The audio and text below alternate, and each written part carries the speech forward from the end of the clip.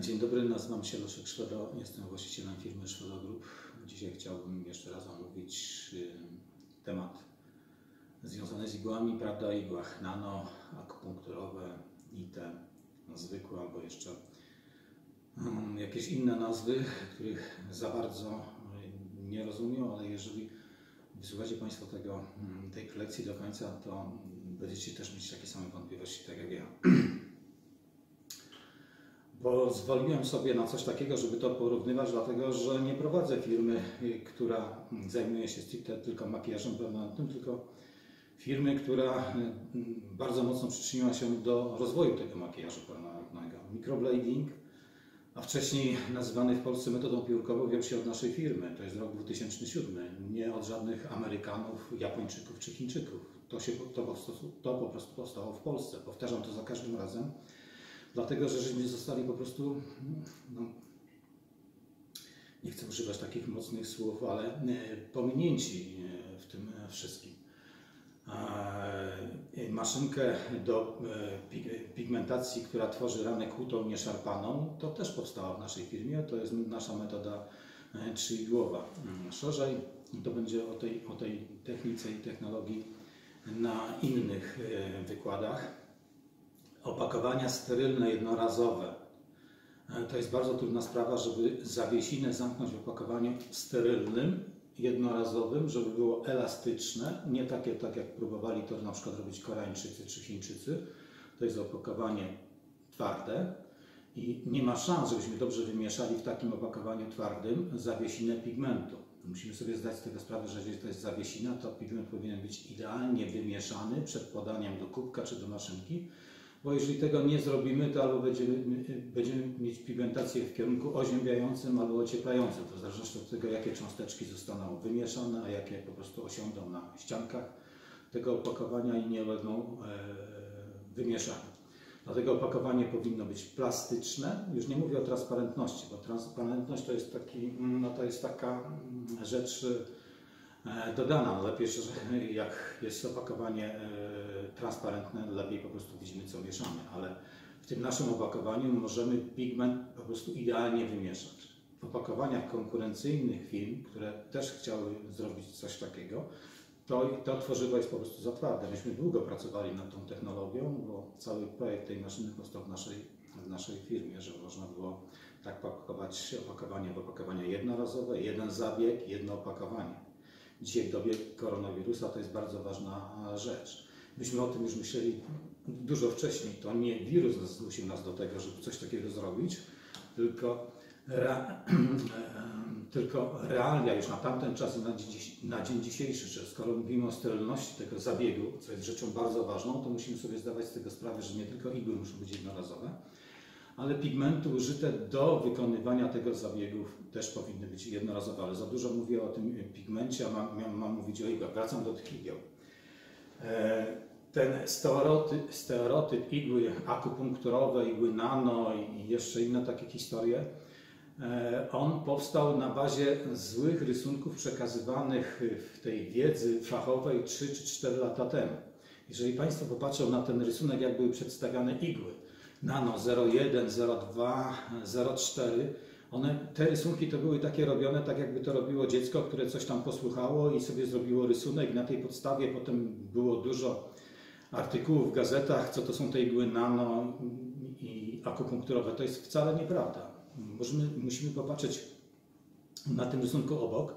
Jest rysunek w skali, kiedy mamy igłę o średnicy 0,4 i 0,2 i jak wygląda ostrzenie tej igły, żeby raz na zawsze sobie wyjaśnić, o co tak naprawdę chodzi i co jest ważne w tych igłach. Że tak naprawdę sposób ostrzenia zależy od grubości tego drutu, z którego jest wykonana igła i który mamy ostrzyć. Im cieńszy drut, tym jest krótsze ostrzenie. Ostrzenie igły 0,4 i 0,2, ono się niczym nie różni, różni się tylko długością zaostrzenia. Jeżeli popatrzymy na ten rysunek, to jeżeli weźmiemy igłę o średnicy 2,8, o średnicy 0,4, ona jest ostrzona na długości w granicach od 2,8 do 3 mm. Jeżeli wzięlibyśmy igłę 0,3, ona będzie ostrzona od 2,5 do 2,8. A jeżeli weźmiemy igłę 0,2, tak jak na tym rysunku, to będziemy mieli ostrzenie w granicach 1,5 mm. Niemniej jak popatrzymy na końcówkę tego ostrza, która pracuje w tkance, czyli to, co nas interesuje, to jest właściwie te 500 mikronów, bo najgłębsze, nie potrzebujemy głębiej osadzać pigment w makijażu permanentnym niż 500 mikronów. O ile chodzi o pigmentację w tatuażu, to jest zupełnie inna historia, ale o tym dzisiaj nie będę mówił, będę tylko mówił o makijażu permanentnym i ostrzeniu tych igieł. Na dowód tego, że tak jest, to żeśmy pozwolili sobie zrobić zdjęcia pod mikroskopem, a dużo pań miało różne dylematy, czy to też się sprawdza pod mikroskopem. Jeżeli popatrzymy na zdjęcia z mikroskopu, to jest powiększenie już w granicach 100 czy 150 razy i popatrzymy na igłę na trzpieniu 0,4, 0,2, 0,16, to jak popatrzymy na te trzpienie, to one się różnią grubością trzpieni i to widać. Ale jeżeli popatrzymy na długość, na wysokość tego zaostrzenia w granicach 500 mikronów, tam gdzie igła wchodzi w tkankę, to one się niczym nie różnią. I dlatego te nazwy nano i inne takie historie, one są po prostu bez sensu. To są nazwy jakieś marketingowe, które mają coś nam przedstawiać, a tak naprawdę nic nie przedstawiają, tylko robią mętlik w głowie. To nie o to chodzi w tych zabiegach związanych z makijażem permanentnym. Musimy sobie zdać z tego sprawę, że jak będziemy stosować coraz cieńsze igły, to one mają coraz mniejszą sztywność. To jest bez sensu. Jeżeli założymy taką igłę 0,16, zaraz też pokażę w dalszej części taki film, który pokazuje to, jak się taka igła potrafi wyginać w kartridżu. Dlatego najczęściej stosowaną igłą w makijażu permanentnym to jest igła 0,3 i igła pojedyncza. Jeżeli już mówimy o tych igłach i o makijażu permanentnym, to najczęściej się używa igieł pojedynczych, tam gdzie jest jedno ostrze na jednym trzpieniu, albo tak zwanych 3RE albo 3RS, tam gdzie są 3 igły na jednym trzpieniu. O ile chodzi o piątki, siódemki, dziewiątki, 11, 15, 17 czy igły magnum, to są sprawy zarezerwowane dla tatuażu. O ile chodzi o makijaż, tam gdzie pigmentujemy albo błonę śluzową na ustach, albo kreskę, gdzie ten naskórek jest bardzo cienki, albo łuki brwiowe, stosowanie igieł jak piątek czy siódemek, to nie o to chodzi, bo nie uzyskamy takiego rozcieniowania farby, o ile chodzi o numerę, jakie jesteśmy w stanie uzyskać przy pomocy jednej igły z jednym ostrzem. Dlatego najczęściej używaną igłą to jest igła o grubości 0,3 i ostrzona na odcinku między 2,5–2,8 mm, co odpowiada takiemu samemu kątowi zaostrzenia, jaki jest na przykład na igle 0,16, tak zwanej igle akupunkturowej, a niektórzy mówią igle nano.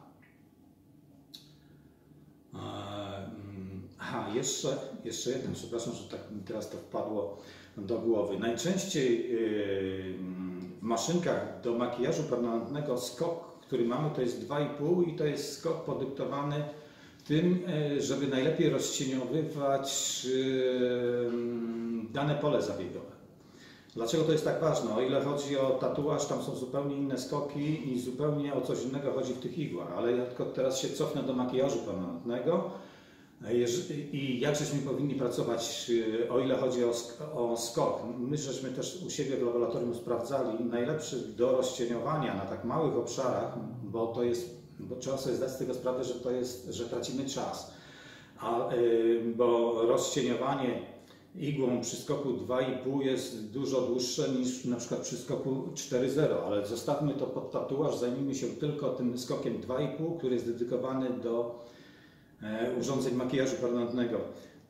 Ja w następnym filmie postaram się pokazać Państwu, jak jeszcze można ten skok sprawdzić, jakie Panie czy Panowie macie na tych swoich urządzeniach, żebyśmy po prostu mówili jednym głosem, żebyśmy tak samo rozumieli ten zabieg makijażu permanentnego, bo się okazuje, że producenci sprzedają te swoje urządzenia i niekiedy opowiadają różne takie historie. To jest bardzo dziwne, że wielu producentów tak jakby nie rozumiało, co to jest ten skop i co to jest ten wysuw igły. No ale że tak jest, to już pominę to i zostawmy ten temat, skupmy się na tych igłach.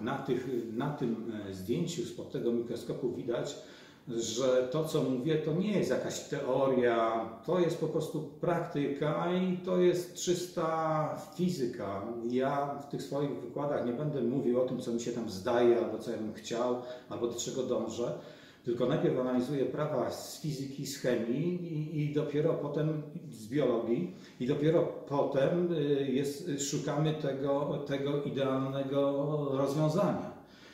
Nie próbuję rozwiązywać problemów na tej zasadzie, że chciałbym, żeby te łuki były idealne, na tej zasadzie, że będę tam pigmentował 100, 200 czy 500 razy i zmieniał igły na 0,16, 0,18 i pigmenty takie czy inne, bo ja tego rozwiązania po prostu nie znajdę. Do tego, żeby rozwiązać to zagadnienie, trzeba zupełnie inaczej podchodzić do tego tematu, ale to też nie jest tematem tych naszych tutaj rozważań o tych igłach.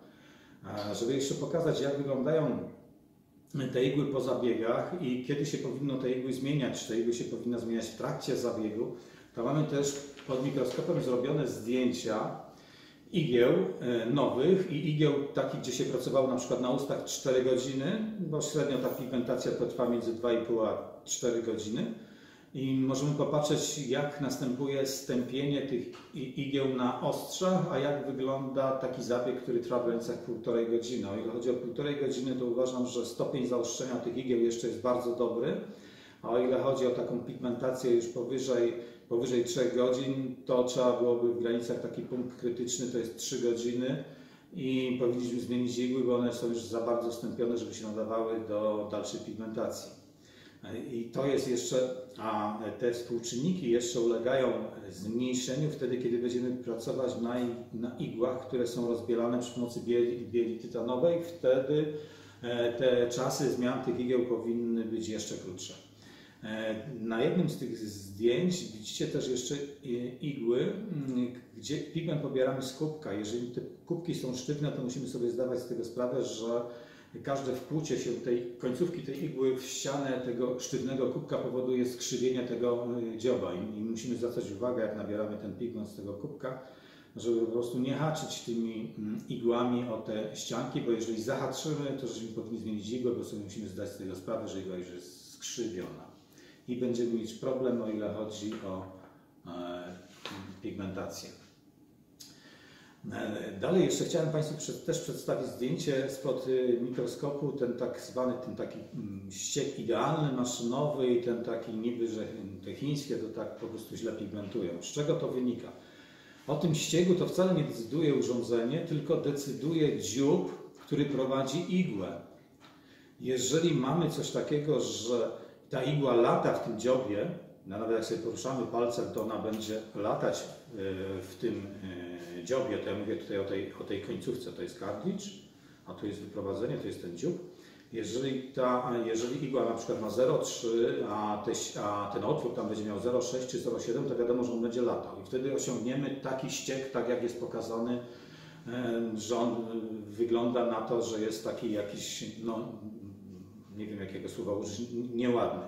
To wynika z tego, że musimy sobie zdać z tego sprawę, że jeżeli urządzenie pracuje z szybkością na przykład 80 uderzeń na sekundę i my jedziemy z tym ruchem posuwistym, to musimy sobie zdać z tego sprawę, że zanim powstanie ten następny ruch, to urządzenie kilka razy wchodzi i wychodzi w ten otwór. Wchodząc czy wychodząc w ten otwór, jeżeli jest tak duży luz, no to powstaje większa dziura.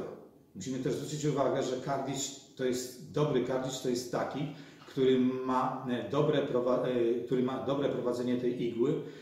Ten pigment się nie wylewa z tego kartridża, bo chodzi o to, żeby pracować na czystym polu zabiegowym. Zwłaszcza jeżeli zaczynamy ten makijaż permanentny, to musimy pracować na czystym polu zabiegowym, bo musimy widzieć, w którym miejscu jesteśmy. Musimy wyznaczyć te ramy końcowe tego makijażu, dlatego to jest po prostu tak ważny temat. Ten właśnie dziób i ta średnica Nawiasem mówiąc, my jesteśmy też producentami tych dziobów i tych igieł i wiemy dobrze, jak trudny jest to temat, kiedy średnice przy wyprowadzeniu na tym dziobie muszą być mniejsze niż 0,5 mm. I to już jest wyższa szkoła jazdy, o ile chodzi o zrobienie takiej formy. Ale nawet bym powiedział, że to jest bardzo trudne. Wszystkie czpienie, które mają grubość powyżej 0,6 to nie jest problem, ale te, które mają grubość poniżej, średnicę otworu poniżej 0,6 to już jest bardzo, bardzo duży problem. Teraz chciałbym jeszcze pokazać, bo też zacząłem mówić o tym naszym urządzeniu trzyigłowym, dlaczego ta praca to jest też nasz patent. Jesteśmy jedyną firmą na świecie, która produkuje swoje urządzenia w oparciu o patent, który wcześniej zgłasza. Te rozwiązania, które są obecnie stosowane na świecie, to są rozwiązania już sprzed 20-30 lat, które tak naprawdę wprowadziła kiedyś tam firma Liner, o ile chodzi o makijaż permanentny. Można na chwilę po prostu popatrzeć i zobaczyć, jak pracuje urządzenie kartridżowe, jak pracuje ta sprężyna, co to jest to podawanie tego pigmentu do tkanki, jak to w ogóle, co to się w ogóle dzieje, bo widzę, że u nas to podejście do tego, żeby inaczej rozwiązać to wprowadzenie pigmentu do tkanki, to dopiero jak żeśmy zobaczyli na kamerach wolnobieżnych, jak pracuje urządzenie kartridżowe. O czym chciałem powiedzieć? Chciałem powiedzieć, że urządzenie kartridżowe, które na przykład pracuje z częstotliwością uderzeń 100 na sekundę, to znaczy się, że 100 razy na sekundę ta igła podaje pigment do tkanki. Ruch do tkanki wymusza urządzenie, ale ruch powrotny wymusza ta sprężyna. I teraz, jak to wygląda naprawdę, jeżeli ja sobie tak pstrykam, to jest wszystko ok, ale jeżeli jest 100 uderzeń na sekundę, to już nie jest ok, bo ten film pokazuje to, że ta maszyna, ona się w czasie tak jakby zawieszała. I o ile chodzi o nasze urządzenie, ono po prostu tańcuje na tkance. Jeżeli byście Państwo na targach, zapraszam, żebyście wzięli je do ręki i porównali z urządzeniem jednoigłowym, bo też mamy na stoisku, można też przyjść ze swoimi urządzeniami jednoigłowymi i zobaczyć, na czym to w ogóle polega. U nas nie ma nigdy czegoś takiego, że 3 igły wchodzą w jednym czasie w tkankę, tylko wchodzą naprzemienny. Dzięki temu nasze urządzenie, ono pływa na ustach czy na łukach brwiowych, o ile chodzi o rozcieniowanie. Na dalszych tych seminariach też pokażę, na czym polega wykonywanie tego ruchu ombre w porównaniu tego ruchu naszego urządzenia do ruchu tak zwanego wahadełkowego, wykonywane przy urządzeniu, które pracują na jednym czpieniu jednej igły. Ten film też pokazuje, jak się maszyny kartridżowe zawieszają w czasie. O ile chodzi o pigmentację skóry głowy, uważam, że to jest po prostu niemożliwe. A o ile chodzi o ten ruch wahadełkowy i o to całe wykonywanie cieniowania na łukach brwiowych, to ono ma też duże wady. Ja też się postaram w następnym filmie pokazać, na czym to wszystko polega. No to nie chodzi o to, że ja tak sobie mówię, tylko chcę po prostu pokazać na filmie, żebyście Państwo mieli wgląd w to, jak te urządzenia pracują, o ile chodzi o przekrój pionowy i o ile chodzi o przekrój poziomy. To by było tyle, o ile chodzi o porównanie tych urządzeń. No i tyle. I już, tak się po prostu już gubię w tym, co mówiłem, ale też chodziło mi o to, że ludzie, którzy są bardziej zainteresowani tym rozwikłaniem tych spraw albo rozwijaniem tego tematu na atomy po to, żeby poprawić jakość tych zabiegów, zapraszam na seminaria, które się będą odbywać na terenie Prudnika, Wrocławia i Warszawy. To jest na tyle i dziękuję.